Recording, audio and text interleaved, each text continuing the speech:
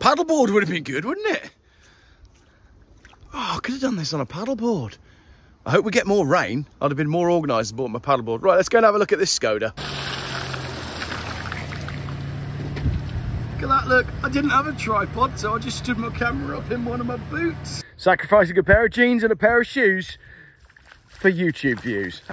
Look at that. I'm not going any further because then I genuinely will be balls deep. If you cast your minds back a year, I was running around in a red Range Rover, and I'll put the clip in here. This road was completely flooded because that down there is the bridge that goes over the River Teme. And if we look a bit closer, we can see it's starting to happen again. So we have a horrendous amount of water on its way down from Wales, meaning I wouldn't be too surprised if this road was flooded tomorrow.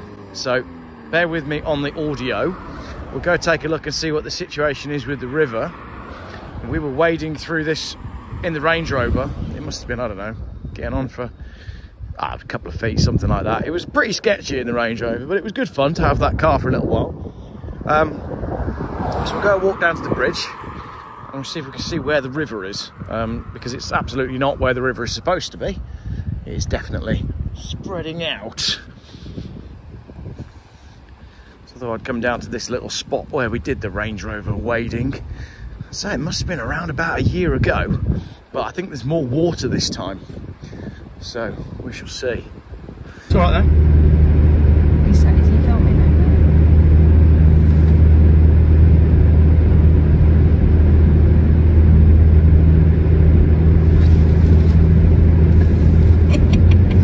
Love it.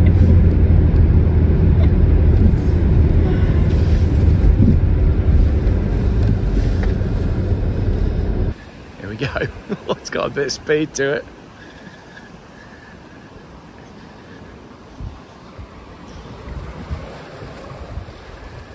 I'll zoom out a sec.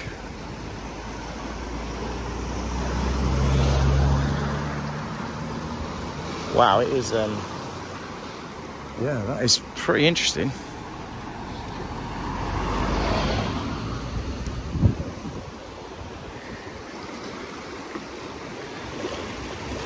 Some pretty turbulent water there.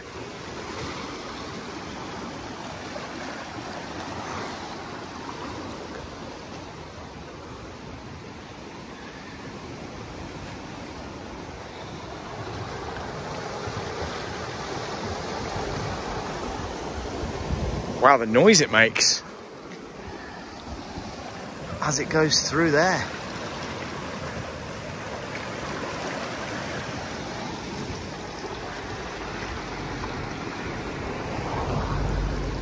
Yeah. Let's go a little bit further down. Because as it floods across this field, it spreads out, and that's when it goes across the road.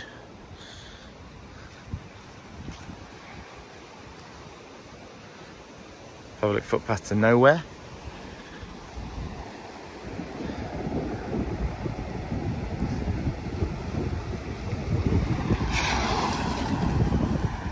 So there's quite a drop off as well. The road's quite low after the bridge.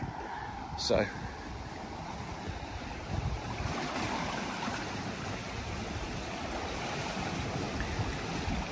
yeah, you wouldn't want to fall in that.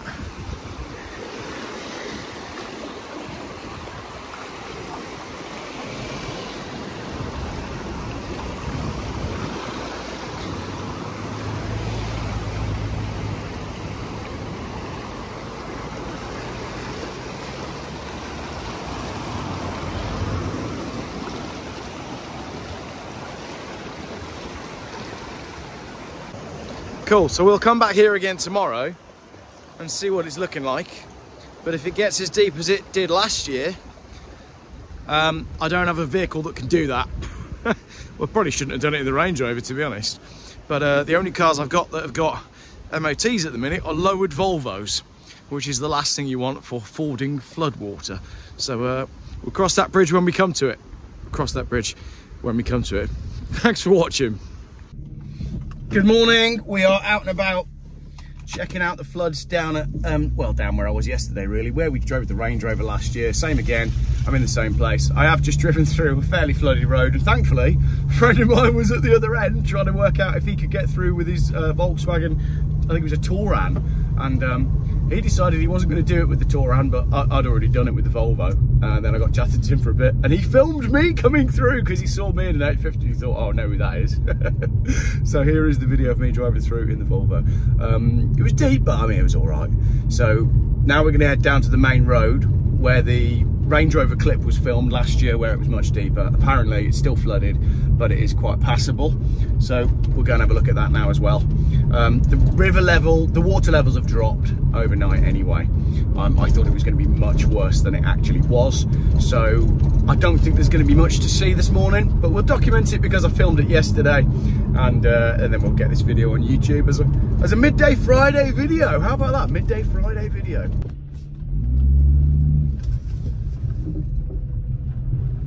Oh yeah, this is fine. We'll just follow this van through.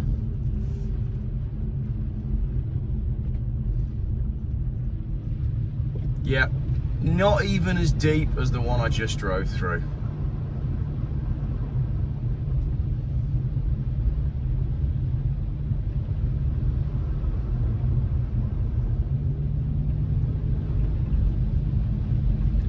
Easy peasy on that one.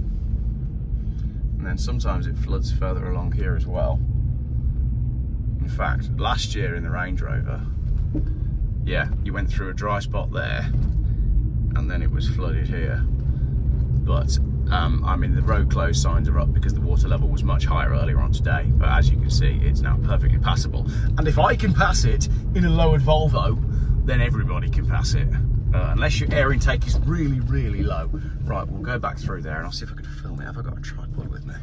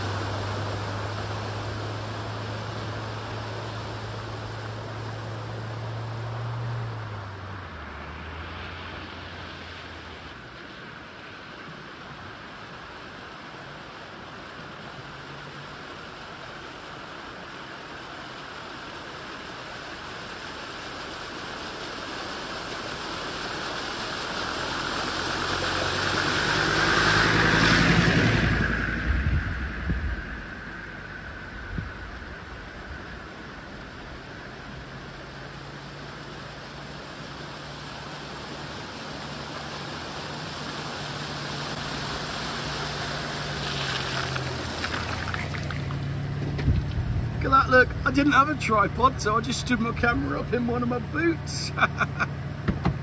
River is still raging pretty nicely. But as I said, the water levels have dropped off from where they were yesterday. So, right, I think there's a car coming. And I got my GoPro on the side of the car, look.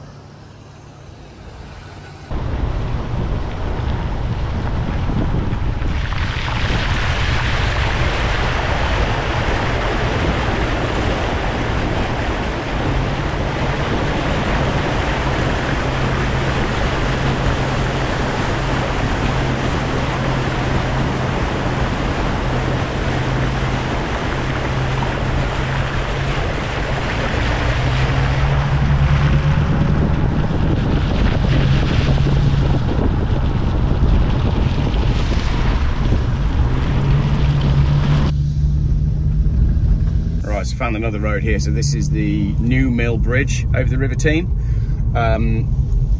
Looks to me like it's already had some victims. That Audi looks like it's fairly deep actually. So it's a Skoda, might be a Skoda Superb. Let's go and take a look.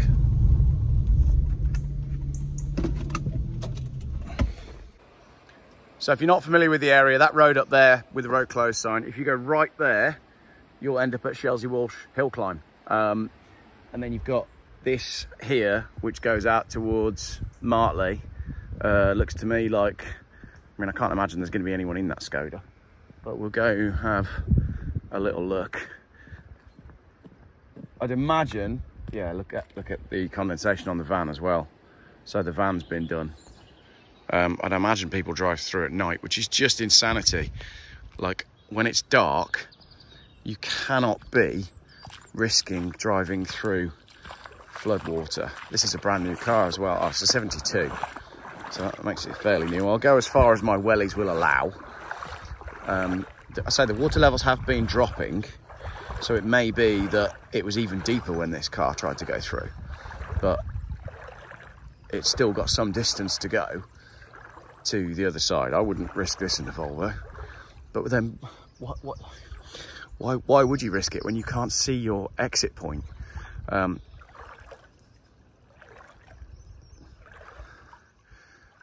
getting to the top of my wellies now.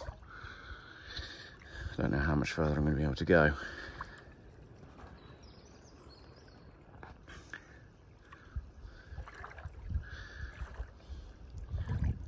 We're all right. I'm going really slowly because I'm watching my wellies. Oh, it's getting deep. I don't think I can get all the way to the car, which is a shame, without getting really wet. Is it worth it? No, these are my only wellies. We could do it. We could go and get wet, and then I could go buy some new wellies later. Is it worth sacrificing some wellies for YouTube? I think it probably is, isn't it? Or do we do it barefoot? It's not that cold. What do I want to do? Sacrifice my wellies or sacrifice some cold legs? Mind you, this is the thing as well. There could be anything underfoot. So, because we're sacrificing a pair of jeans as well, which I'll be honest, they're not that clean. I think we're going to do it. What other shoes have I got in the car? Oh, hold the phone. I've got some trainers that I'm not wearing at the moment in the car. Let's go get my trainers on, and I'm going to sacrifice some trainers to go have a closer look at that Skoda just for YouTube. Paddleboard would have been good, wouldn't it? Oh, I could have done this on a paddleboard. I hope we get more rain. I'd have been more organised and bought my paddleboard. Right, let's go and have a look at this Skoda. I'm going to get my little barefoots wet. Sacrificing a pair of jeans and a pair of shoes for YouTube views. Hey, that rhymes. Oh, it's not actually that cold. My wife's going to kill me.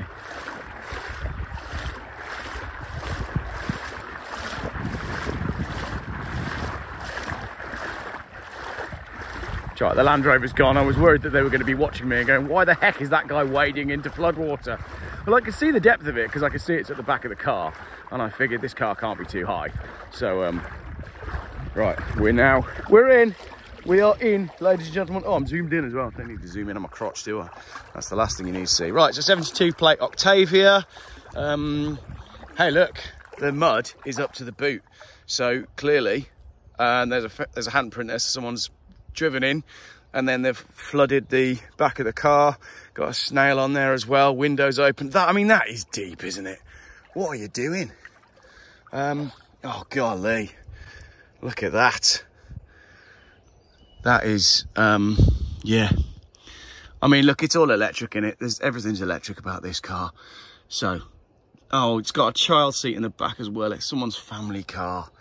I really hope you didn't have the kid in the car when you tried to get through there.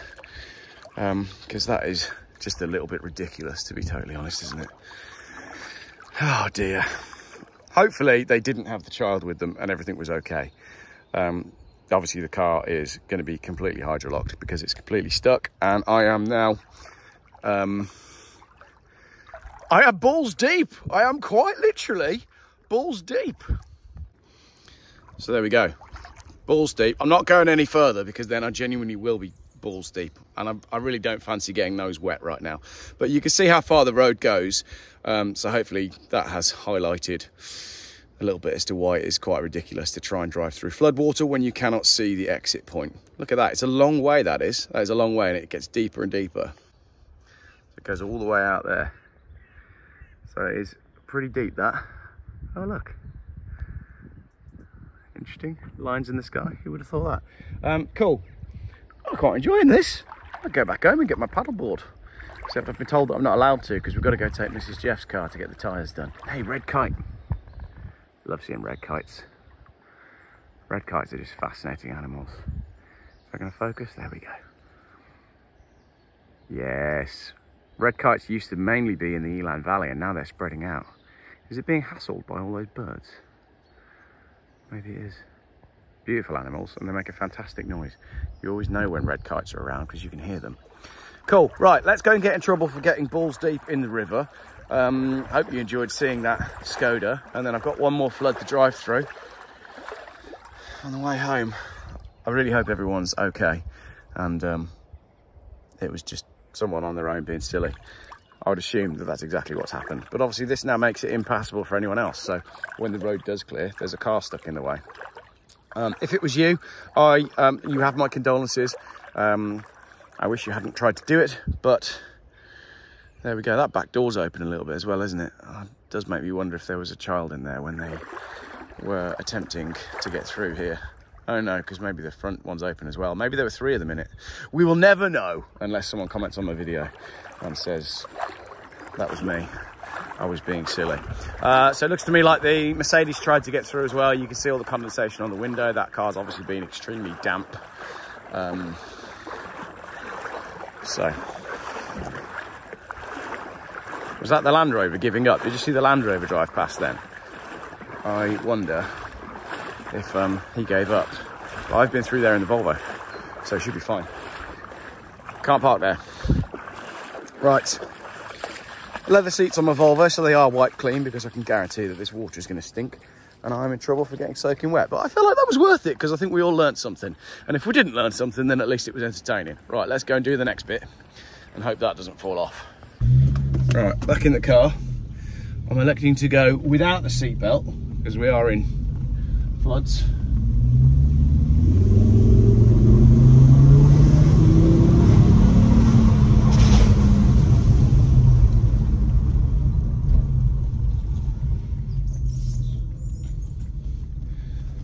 As I say, the flood water is receding, so we're going to go do this bit and then I'll go find Mrs. Geoff. She will moan about the state of my jeans.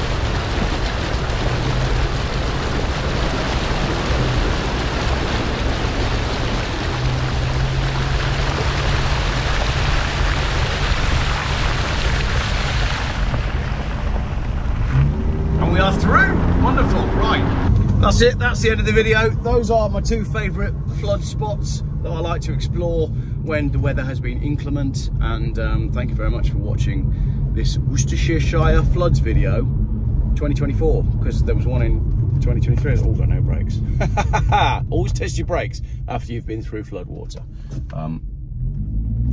because it takes a minute for your brakes to start working again.